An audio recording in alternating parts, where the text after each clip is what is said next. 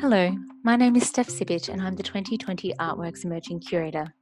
Our Future in the Landscape demonstrates and encourages positive climate action, declaring our collective responsibility to address one of the most pressing issues of our age.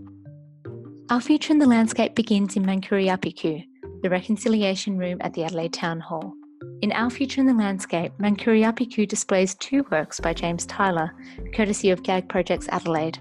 He investigates Australian cultural representations through the perspectives of his multicultural heritage, which comprises Nunga, Ghana, Maori, and European ancestry. Using experimental and historical photographic processes, Tyler creates contemporary artworks that reference Ghana Indigenous culture, Australian society, and the South Australian landscape. These two works explore Tyler's connection with Ghana land through learning, researching, documenting, and travelling on country. They were taken during a 2-year period where the artist travelled and photographed different regions and environments of Ghana and surrounding Nunga regions. The artist has painted over the European medium of photography with ochre, pipeclay, and charcoal.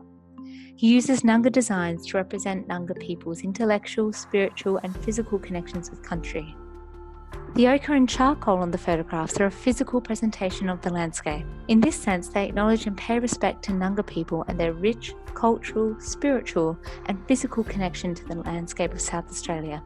These two works are part of Tyler's Taralyendi Yata series.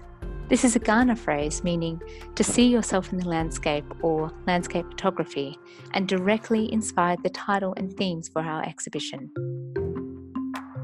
Upstairs in the first floor gallery, Our Future in the Landscape continues with work by Lara Tilbrook. Tilbrook is a South Australian artist and goldsmith based on Kangaroo Island. Tilbrook's earthy, organic treasures are intricately fashioned from found materials with a focus on environmental preservation, inspired by her conservational practices. Modelled in a custom-made, old-style display cabinet, the presentation of this work is both elegant and unsettling. The cabinet houses an impeccably crafted necklace made from echidna quills, bone and copper. Titled National Treasure, the work was made in 2013. Tilbrook's description of the work reads, "In loving memory of the endangered Kangaroo Island echidna found on the roadside." Adelaide artist Jake Holmes works across a variety of mediums, including screen printing, mural painting, illustration, audio, and collage. His practice documents place and interrogates contemporary social and political issues. These works are from his poster series Writing the Climate, which was presented in 2019 as part of the Guildhouse Collections project in partnership with the Flinders University Art Museum.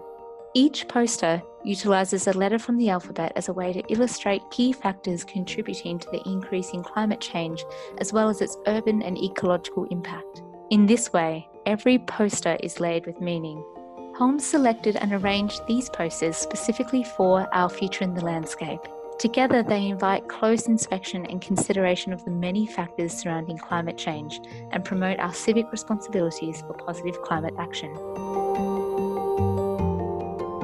Our Future in the Landscape celebrates environmental leadership and positive climate action in the community. This is especially true in the work of local artist collective SA Artists for Climate Action. In an attempt to instigate positive action, other artists were encouraged to use their existing skills and knowledge to create their own climate badge and send it to someone they believe is doing positive climate action. Now, the project has grown and includes badges by other artists, teachers, children, and various members of the community. Recipients include neighbours, council members, politicians, artists, and environmental activists. Makers and recipients are encouraged to share their experiences on Instagram using the hashtag climate badges. This display features a selection of badges, letters, and social media posts by participating artists and recipients. Badges are also displayed on a pair of firefighters' overalls belonging to one of the artists and reflecting positive community action in the face of recent bushfires. The display even includes a response letter from Sir David Attenborough, who received a hand-painted Budgerigar badge from artist Zoe Frenny. Our Future in the Landscape also includes work by established artists and important members of our local arts community.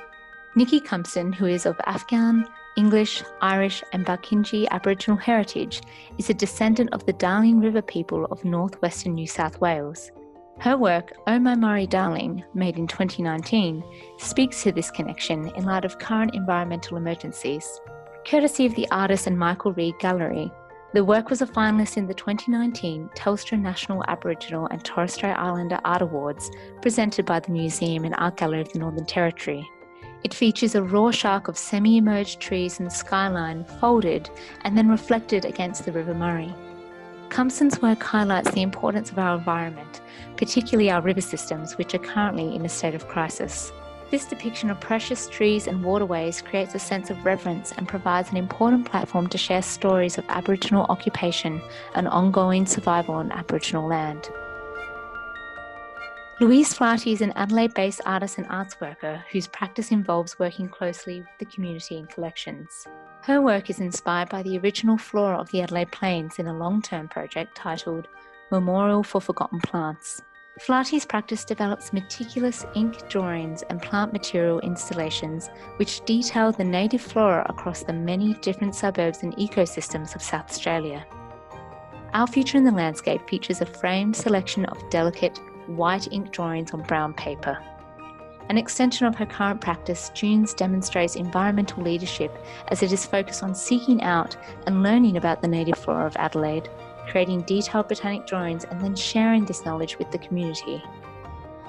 Dunes invites close inspection of its finer details, encouraging audiences to stop, think, and look again.